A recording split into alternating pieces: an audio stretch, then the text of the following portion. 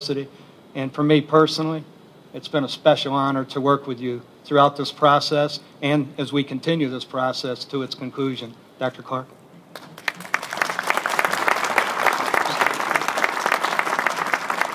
Thank you. Good afternoon. I thank you all for being here, and I thank you, Commissioner Boyce, for those kind remarks. I have had the privilege of serving as chair of the Campus Search Advisory Committee. This is a committee made up of 34 outstanding people representing the broad university community and charged with the tremendous responsibility of advising the Board of Trustees on this most important and historic decision. I know I speak for the entire committee when I say that we have all been honored and grateful for the opportunity to serve, to represent our colleagues and friends, and to assist the board in this effort. The committee's responsibilities included helping to identify potential candidates, reading and evaluating the applications of candidates, recommending to the board candidates to be interviewed, to be invited for interviews, and nominating members to serve on the Interview Search Advisory Committee. This was a superb group of people, a great committee to work with. They accomplished all of these responsibilities with professionalism, a commitment to excellence, respect for others, and a vision for leadership that are the characteristics of our institution. I especially thank the committee members for their careful attention to the feedback and suggestions provided during the listening sessions. It was clear that the committee members kept that information at the forefront as we reviewed candidates and made recommendations. 9 members of the committee represented the group on the Interview Search Advisory Committee. We were active participants in the interviews last week. It was clear that the board valued and respected our opinions and our understanding of what the university needs to continue its current momentum. As I said in July, when we began this process, the next chancellor will assume leadership of the University of Mississippi at a time of unprecedented success in its mission to transform lives and serve society. We appreciate that the board sought our advice and assistance in finding the right person to lead our university forward. At this time, I'm pleased to introduce Mr. Alan Perry, President of the Board of Trustees of the Institutions of Higher Learning and Chair of the Board Search Committee.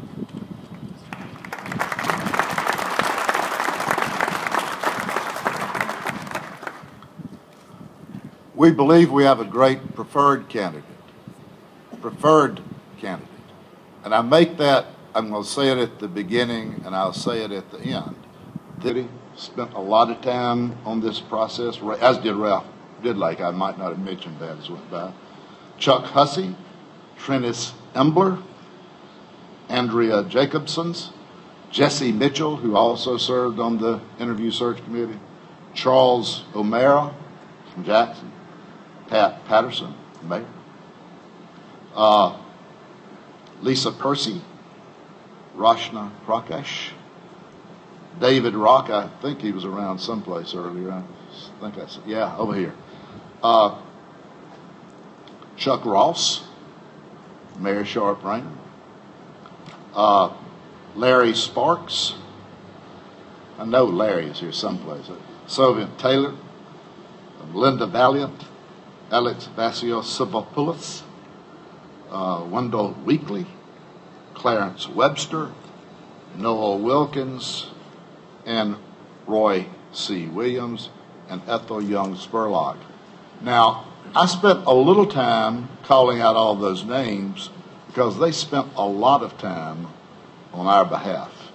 And when you see them, tell them that you appreciate it, because that is how this job gets done. They do a great deal of the work.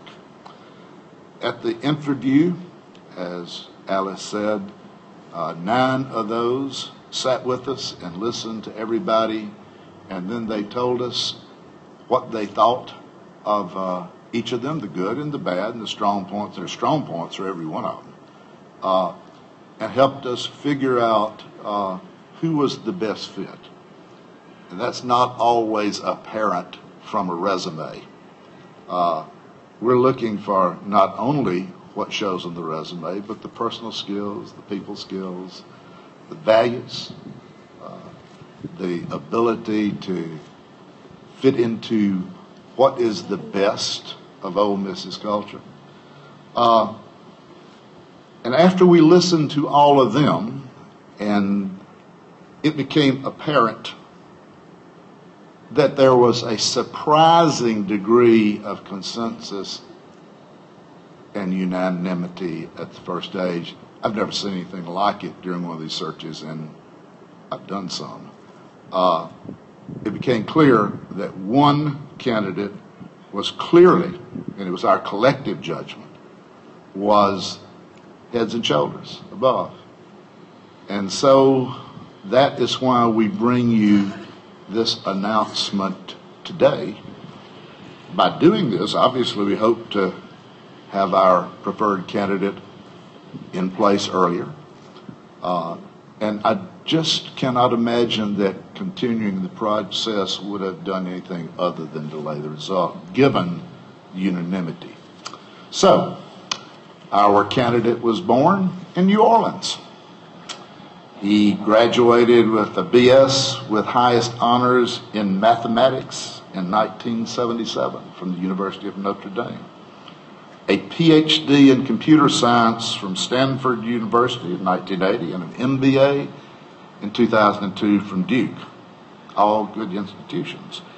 Starting in 1980, he progressed through the faculty ranks and leadership roles at Brown University. He held a distinguished professorship at Duke University and served at Duke as chair of the Department of Computer Science.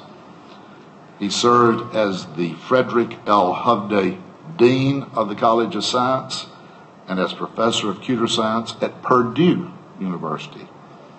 He served as provost and executive vice president for academics at Texas A&M. He now serves as provost and executive vice chancellor and the Roy A. Roberts Distinguished Professor at the University of Kansas. KU includes the main campus in Lawrence with 10 colleges and schools. Our campus has acted as the chief academic and operations office for the Lawrence and Edwards campuses. He's overseeing KU's strategic plannings, the development of KU's first ever university-wide undergraduate curriculum review, expansion in engineering, business, and pharmacy. Facilities growth has been a major effort. He has overseen multidisciplinary research, alumni outreach, and furthering the goals of the Capital Campaign, and has been involved in the growth of technology commercialization and corporate partnerships. And, of course, he's tried to achieve administrative efficiencies.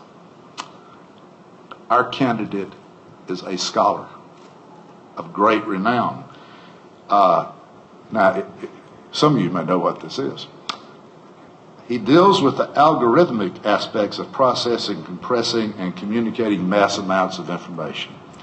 Now, I understand that to deal with computers and lots of information. It's about as much as I do, but he is a real scholar at this. This is a world-class scholar. He has been elected a fellow of the Guggenheim Foundation, a fellow of the American Association for the Advancement of Science, a fellow of the Association for Computing Machinery, a fellow of the Institute of Electrical and Electronic Engineers. He's named a National Science Foundation Presidential Young Investigator and is a Fulbright Scholar. He has over 300 book, journal, conference, and patent publications. He's an ISA highly cited researcher with a Google search H-index of more than 65, which I now know more about than I did, but it means that he is read a lot by people in his area of research. It is amazing, at least unusually high. So he is a renowned scholar, as well as being an experienced and highly sought after administrator. He also has the real interest that we want in a chancellor in students and faculty and staff and the community in the state. We believe that he is the right candidate at the right time.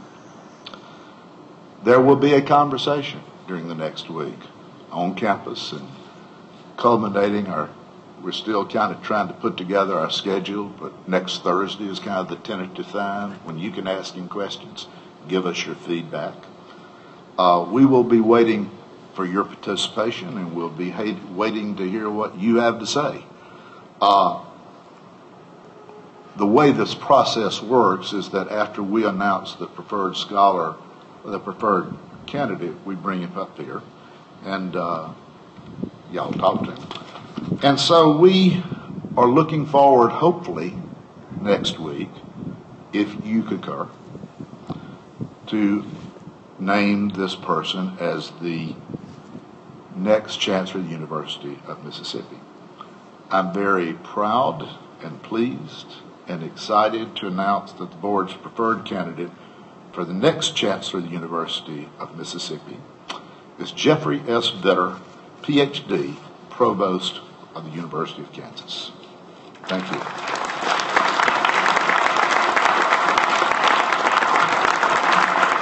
Thank you.